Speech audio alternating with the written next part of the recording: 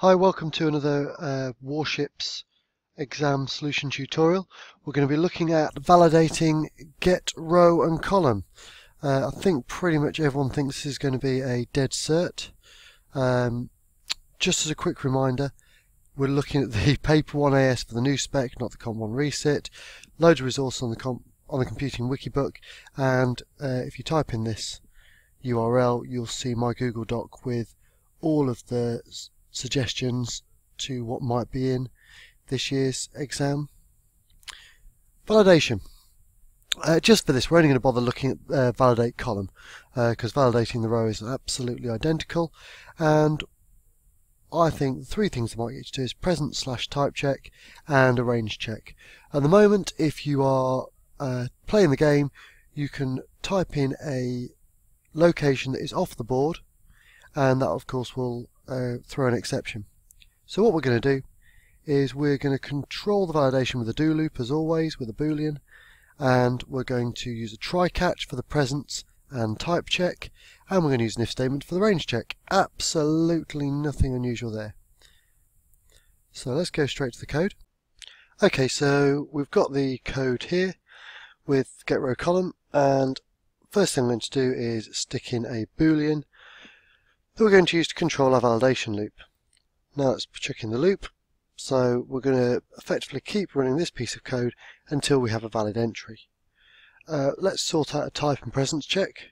So we need a try catch for that, and of course in the catch part of it, if an exception is thrown, we're going to set valid column to equal false. Now to do the range check, we're going to make sure we're doing it greater than equal to 0 or less than or equal to 9. That's our check for the, and if that's true, obviously valid column equals true. I always set it to set the boolean on every single branch of the selection. It's a bit unnecessary, but I like it, it's clearer. Now clearly we haven't bothered with any messages yet. This is just going to keep going around saying please enter column. Let's give them a bit of dialogue so they know they've done something wrong. So just at the end, I'm going to say that if it isn't a valid column, so if valid column has been set to false at some stage, then we just tell them column must be integer between 0 and 9. Obviously in the exam they will tell you exactly what you've got to type. Let's test it. Doesn't matter which game we play. Move that so we can all see it. So let's do a presence check first. Bosh, lovely. Let's do a type check. Bosh. Let's do a couple of erroneous entries. Lovely. And now let's do a boundary. Lovely. So we can see we've got 4 tests there. 4 tests there that are wrong. A presence, a type, a range, and then my final one is a boundary that should be allowed. So everything seems to work.